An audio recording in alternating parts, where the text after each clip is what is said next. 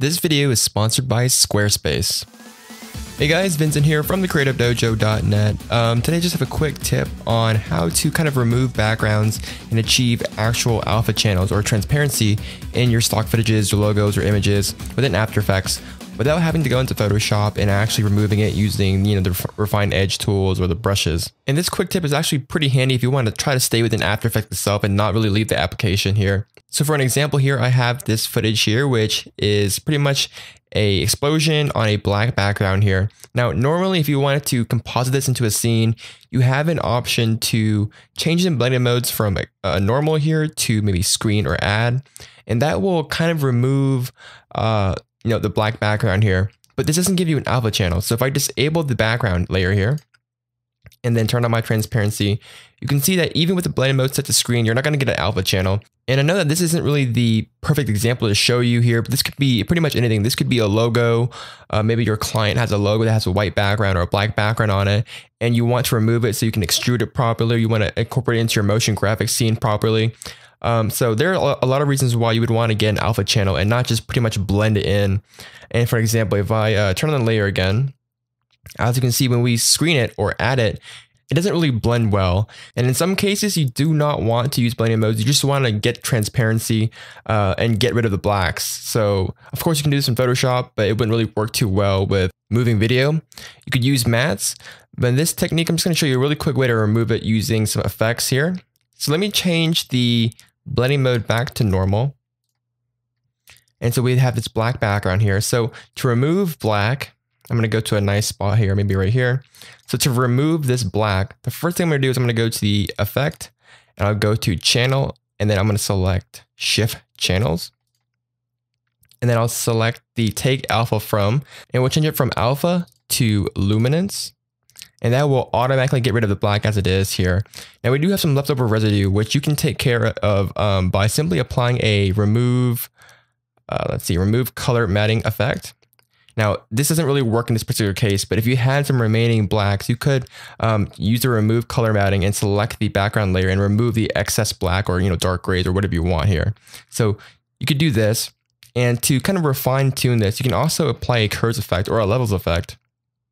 I prefer curves, but so you can tighten this up here and just go to the alpha channel because we have alpha now, and we can kind of tighten this thing up a little bit and kind of control the alpha of this. So I'm just going to turn off the remove color matting effect for this particular example.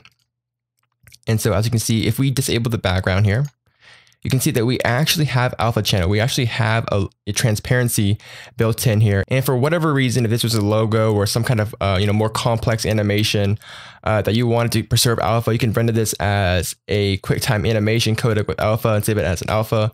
This can be kind of handy because it's already pre-keyed, so you don't have to repeat this process over again.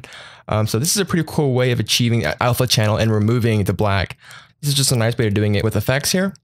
Now, another example here is one we'll have to remove some white background here. And the process is a little bit different, but they're kind of the same as well. So let's go ahead and take a look at how to remove white. Now, keep in mind, this is not a perfect white. Here we have some kind of a gradient blue down here, but it kind of works the same way. So we'll go ahead and first of all, we'll go to effect, we'll go to channel, and we'll select invert. And that's just going to invert the colors. Very simple. And then from here, we pretty much do the same exact thing. Notice how we want to remove the black areas now. We inverted it, so we're not really removing the white areas anymore. We are removing the black areas. So the process is essentially the same. We'll go to the effect, we'll go to channel, we'll go to shift channels, and we'll take the alpha from the luminance. And if you have any leftover residue or black background residue, you can always go to effect, go to channel, and remove color matting. I'll just disable this for this part right here. And then finally, remember, things are still inverted here. So we did remove the black, but we need to re-invert it. So we'll go to effect, we'll go to channel, and then we'll go invert one more time. And that will just flip it back to normal. So the first invert kind of screwed things up so we can remove the black, and then we're going to re-invert it back together so we have our final image here. So maybe we can apply the remove color matting effect. And as you can see, it's not a perfect result because we do have some white in the liquid here. So this method really only works if you have a perfectly white or perfectly black background or something like that, or a solid background here. So if we were trying to remove some white and we had some white on this liquid here, then you would be removing that as well. This is essentially kind of keying particular white. So it will remove some of the white within your actual image too that you're trying to preserve. But again, you can go ahead and apply a curves effect and try to tweak that to the best of your abilities. But most of the time, this isn't a problem if the background is pure white and your foreground element is not white. And the same thing applies to black values here. So just try your best. I know this isn't the perfect example with this liquid here and the flames here. This isn't really a perfect example, but it does kind of give you like the idea on how to remove black and how to remove white completely within After Effects without any third-party plugins or anything like that.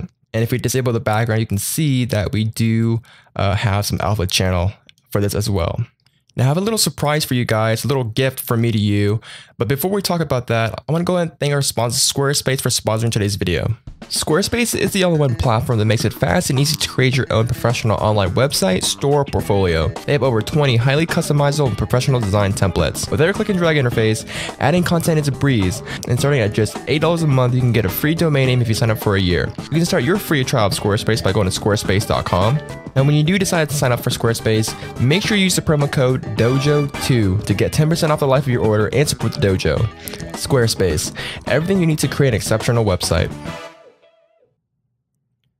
So I know that this is going to be a pretty tedious step applying all these shift channels and invert and remove color matting and curves and levels.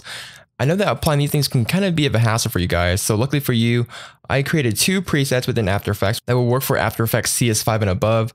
And essentially it's a preset that you can, go to the animation presets here and drag in a preset and it'll apply the shift channels, remove color matting, inverts and stuff like that. I'll create 2 presets, one for removing black and one for removing white, so that you can quickly drop the preset onto your footage or your image and kind of remove it all together without, really applying these effects over and over again. So it's just a pretty cool preset. You can download it at thecreativedojo.net, absolutely free.